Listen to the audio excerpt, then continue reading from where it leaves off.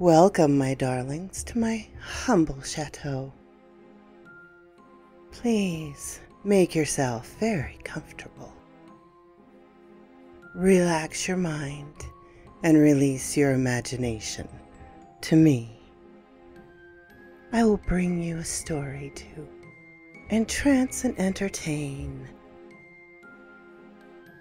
Perhaps a frightening one. Perhaps a steampunk. Perhaps a bit of mythology. Anyway, sit back, enjoy, and subscribe to me.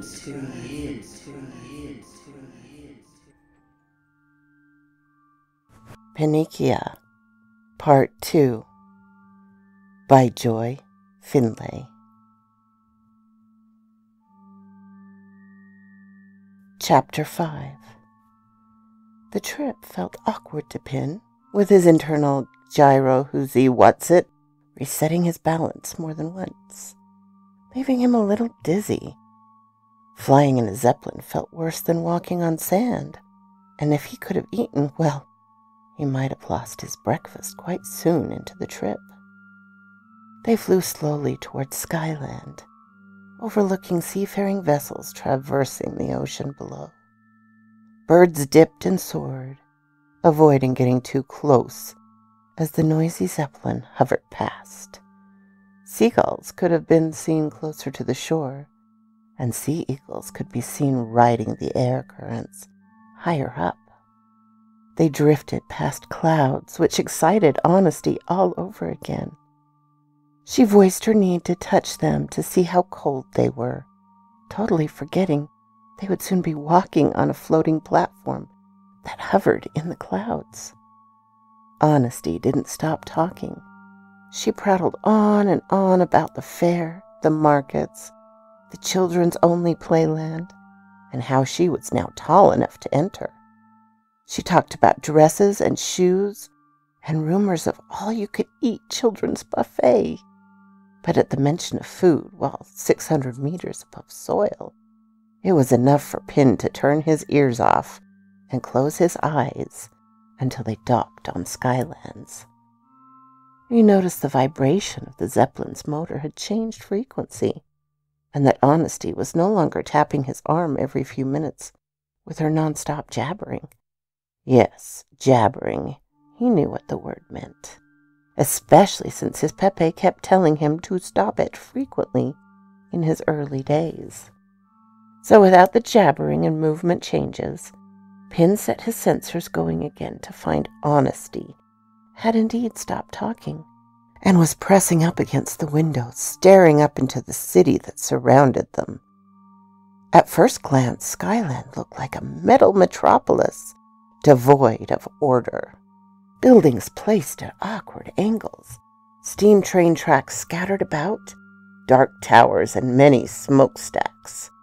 There was a towering crystal glass atrium right in the middle, front and center. Everything was buffed to shine, giving it a look that it constantly glowed. He followed the squealing Honesty across the gangplank onto the skydock, and watched as the Zeppelin crew worked their jobs with seasoned efficiency. He turned to watch families entering the train station, the children bubbling with joy.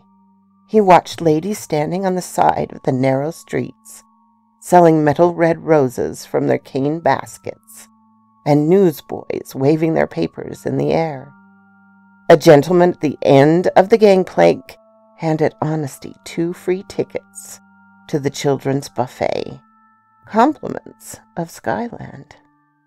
Honesty turned to Pin, waving her ticket high with a smile on her face.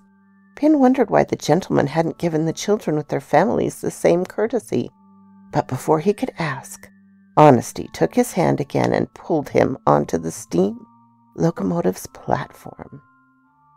They stepped onto one of the 5 miniature open carriages and rode the black and silver train to the fair, a must-see for all tourists, as Honesty put it.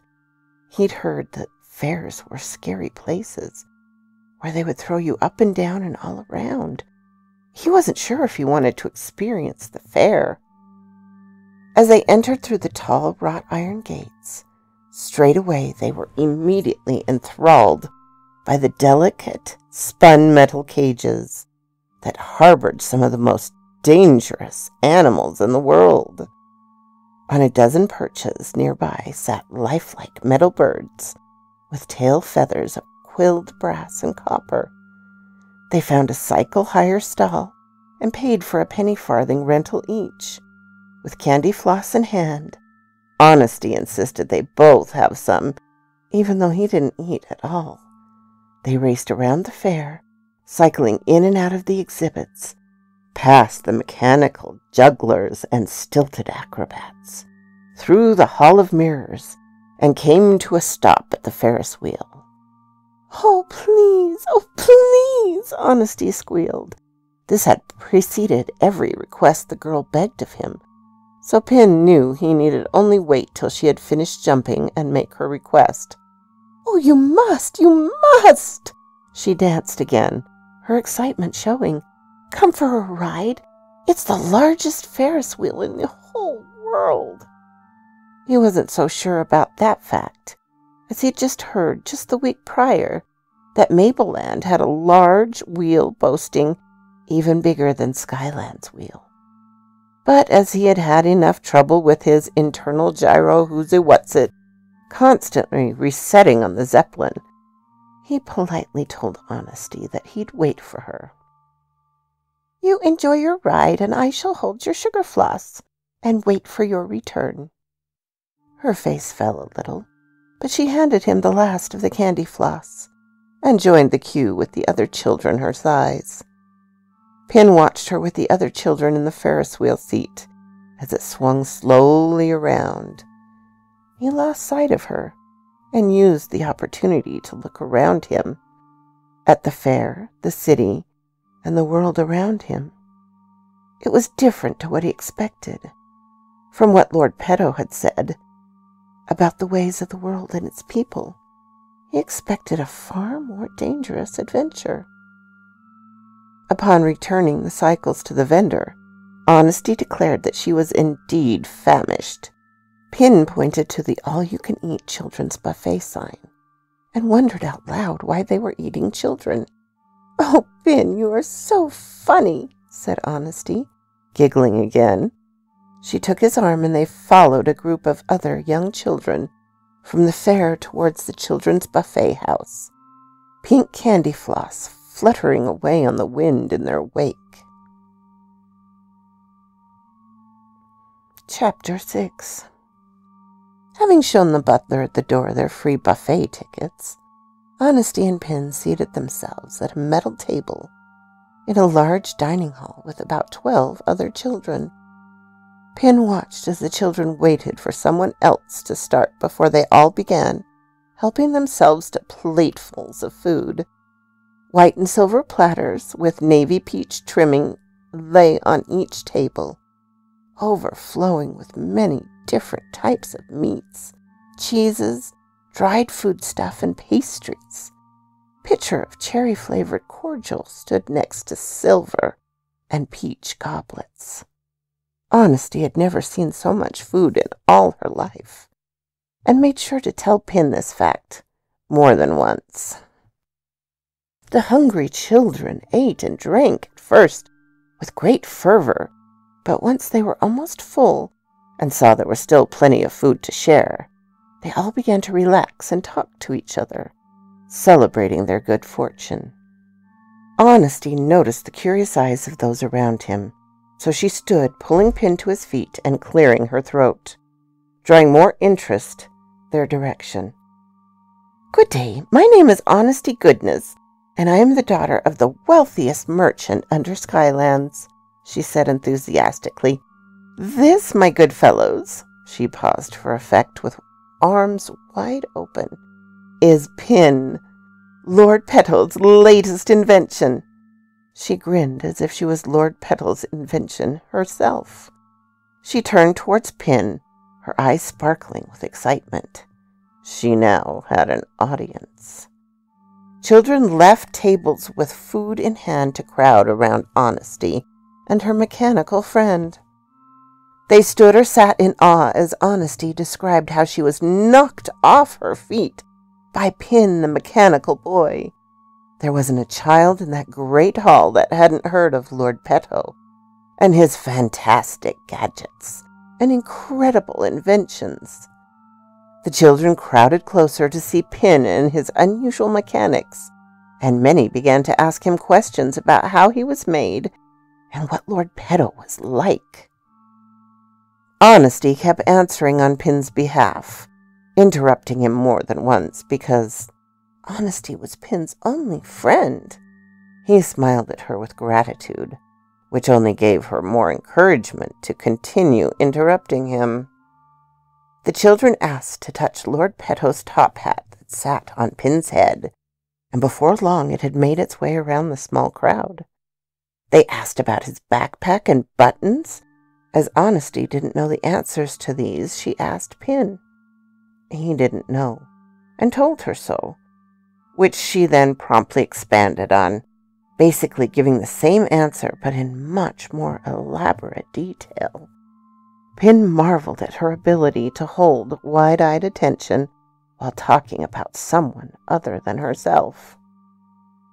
As Honesty giggled and talked with those around him, Pin began to wonder, not for the first time in his short life, what it would be like to taste a mouthful of food.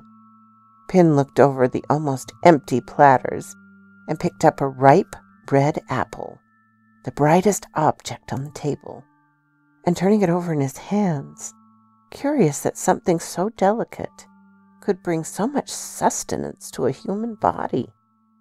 It was about that time he noticed Honesty had stopped talking, yawning her delicate mouth behind her gloved hand. She began talking more slowly about the supposed inner workings of Lord Petto's walking dog, another famous invention of his. She paused again to pass on another contagious yawn that many of the children were sharing. She looked at Pin and blinked back the overwhelming tiredness she had come under. She took the red apple from his hand and looked back at him, slumping down on her seat. "Oh, Pin, something's wrong. Something is dreadfully wrong. I think we've been drugged. The food." Honesty let the apple pass from her hand as she laid her head on her arms on the tabletop and fell asleep.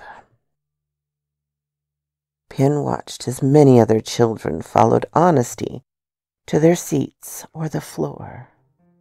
One small child rested her head in Honesty's lap, while another slowly climbed onto the tabletop, falling asleep where he lay. Pin watched the red apple roll past sleeping children, coming to a messy stop under the foot of the butler. He grinned a toothless grin at Pin as the dock worker stepped up next to him, pointing at Pin what looked like an oversized elephant gun. Bang! Went the gun. "This is not good indeed," said Pin, as a new metal net flew at him, snagging him and tripping him as he tried to flee. He lay on the hall floor and the foot of the dining table, hearing the horrible men cackling with laughter at their good fortune. "Looks like we caught ourselves an automatonation in our nets today. The boss man will be most pleased. Most pleased indeed." Pin did not like the sound of that at all. Chapter 7. Hanging in an oversized birdcage, one not unlike the delicate homes of the dangerous fair animals, Pin watched 6 blackened children shovel coal into the hungry mouth of an engine boiler. They were slaves, forced into manual labor in the bowels of the city. The room was stifling hot and terribly loud with the noise of machinery. Little feet scurried back and forth while little hands gripped coal-coated buckets and shovels. These wretched children shuffled to the coal chute, where a large pile of black rock towered above them. They dug their blunt shovels into the stack, dragged back a scoop of coal, then shuffled the 10 steps it took to get to the furnace mouth, where they would quickly deposit the coal into the boiler, trying not to get too close to the heat. Then they'd shuffle after the children before them, back to the coal stack for yet another shovelful of coal. It was sweaty, tiring work of a full-grown adult, yet there they were, 12 children, working 5-hour about shifts to keep the engine fires high. In the 5 days since Pin and the children were captured, Pin had been subject to questioning, hammering, and tickling sort of torture. When the evil butler and his guards finally gave up trying to reprogram the metal boy, they tried to shut him up in a cage, but Pin wouldn't move. Eventually, when they asked him nicely, and he complied, he was dragged to the engine room where Honesty and her crew were working, and hung up from a support beam in the roof. Watching the whole process take place below him, Pin had quickly calculated what Lord Pedo's engineering genius had missed. The room was too small to accommodate the number of full-size adults needed to keep the engines fully loaded with coal in order to keep the city afloat. So the horrible workers had replaced themselves with children to meet the engine-stoking requirements. He watched Honesty wipe her gloved wrist across her sweaty face, smearing black across her bow. She looked for Pin in the cage at the back of the room, smiled weakly at his predicament, and kept marching towards the coal stack. He felt much concern for her, and although he didn't quite understand why this was happening, he knew somehow that it was very, very wrong. The whole situation was wrong. He watched another shift change, the tiny coalies coming and going. The boilers were loaded with coal. The engines kept running and Skylands kept flying. After many days of hanging around in his cage, he was interrupted out of his aloneness by a jolt to his foot and a tickling sensation running over his overhanging leg. He twisted around in his cage to find Spidey climbing through the gilded bars. He was indeed surprised to find this little critter so high above where he had just last left, and delighted he was. "Spidey, you loyal creature, how did you find me?" Spidey claimed onto Pin's extended hand and turned to show him the blinking light on his neck. "You were able to track me? Lord Pedo is a clever engineer indeed." He smiled at his friend in good fortune, then remembered the children. "We need to get out of here, Spidey. Do you know the way?" "Of course you do." Spidey nodded his head in confirmation. The little mechanical creature skittered from Pin's hand down his thigh to the bars of the cage. He extended a delicate claw and proceeded to saw through the metal with the edge of his jagged leg. A guard arrived, causing a pause in Spidey's rescue efforts. He hid under Pin's hands while the guard berated the children, harassing them with a club and very gruff words. Pin watched as Honesty hid younger, smaller children behind her skirts. She kept her eyes down, shovel in hand, and shooed the kids towards the coal stack.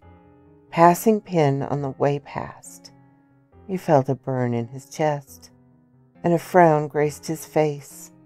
He took a moment to decipher this new sensation in his being, and deduced that he was concerned for Honesty's well-being. She was his friend, and apart from Spidey and his Pepe, she was the only person who cared for him. He needed to escape and rescue the poor girl and take her home. When the guard left and Spidey removed the offending lock, Pin dropped it down in front of Honesty as she passed. She looked up at him with wide eyes, full of hope once again. She smiled and began to whisper to the young children around her, who then looked up at him, too. Hope spread like wildfire, each set of eyes saying what Pin couldn't say aloud. It was time to escape.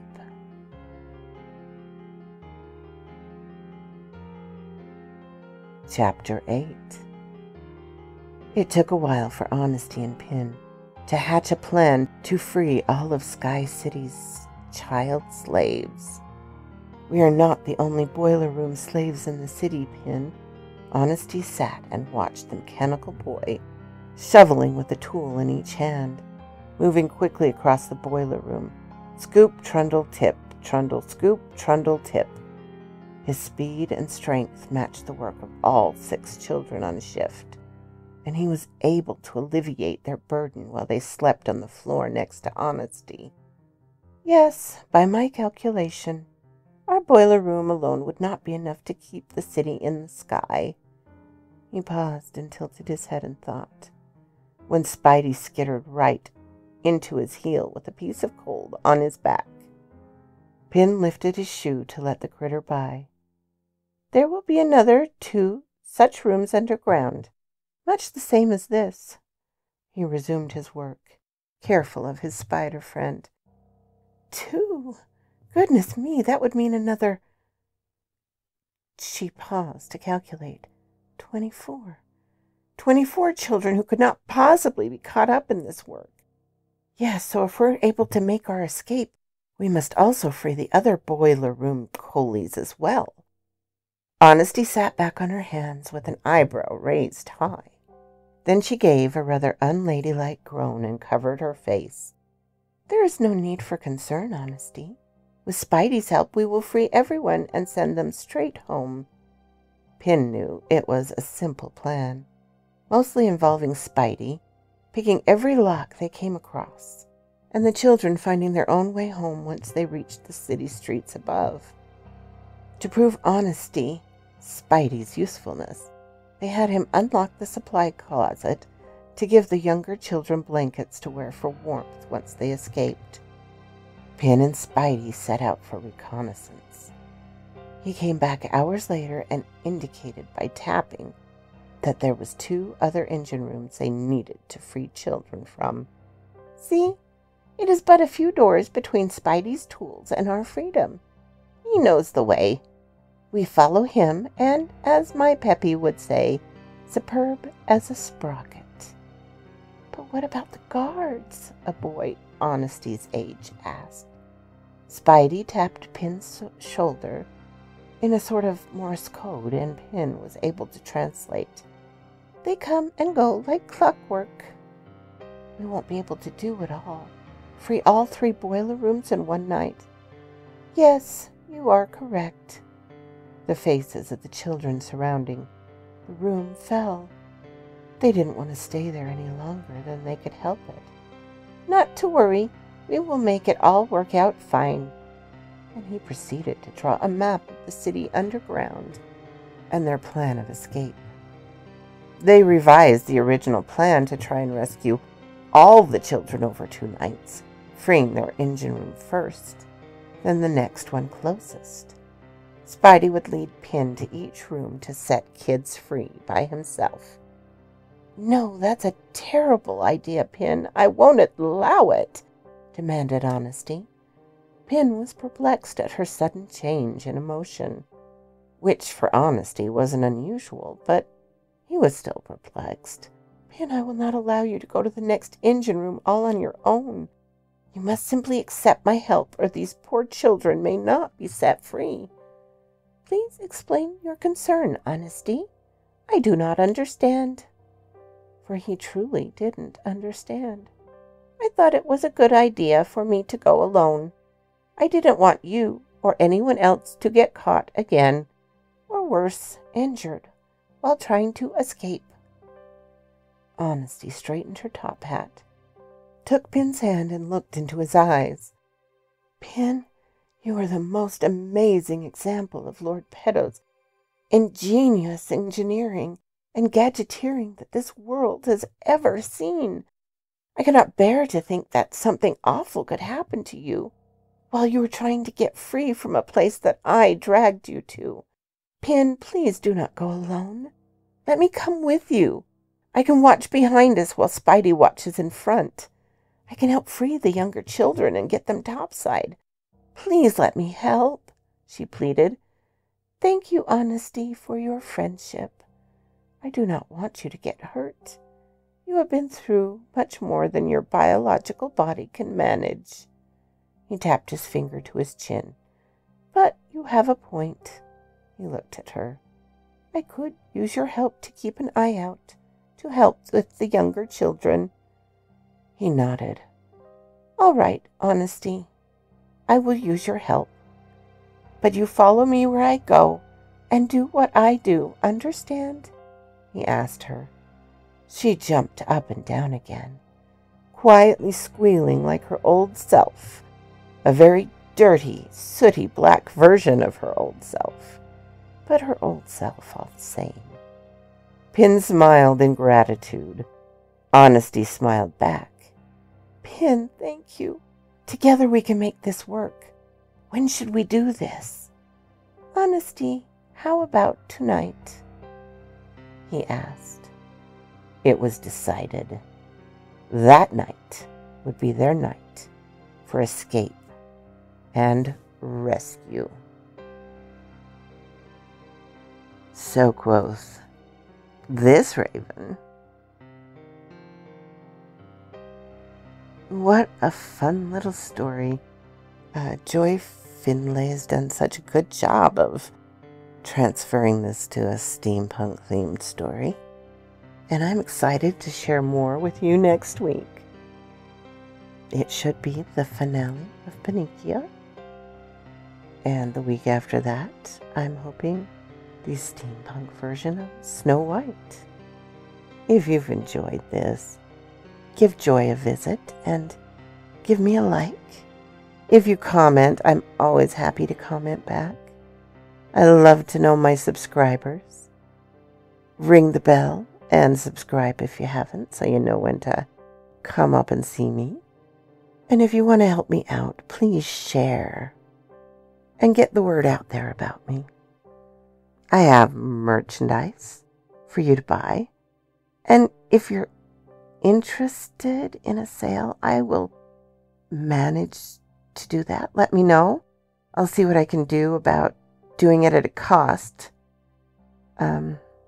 Just for fun, just to bring the price down, to get it out there. And I will see you next time, my darlings. Bye-bye.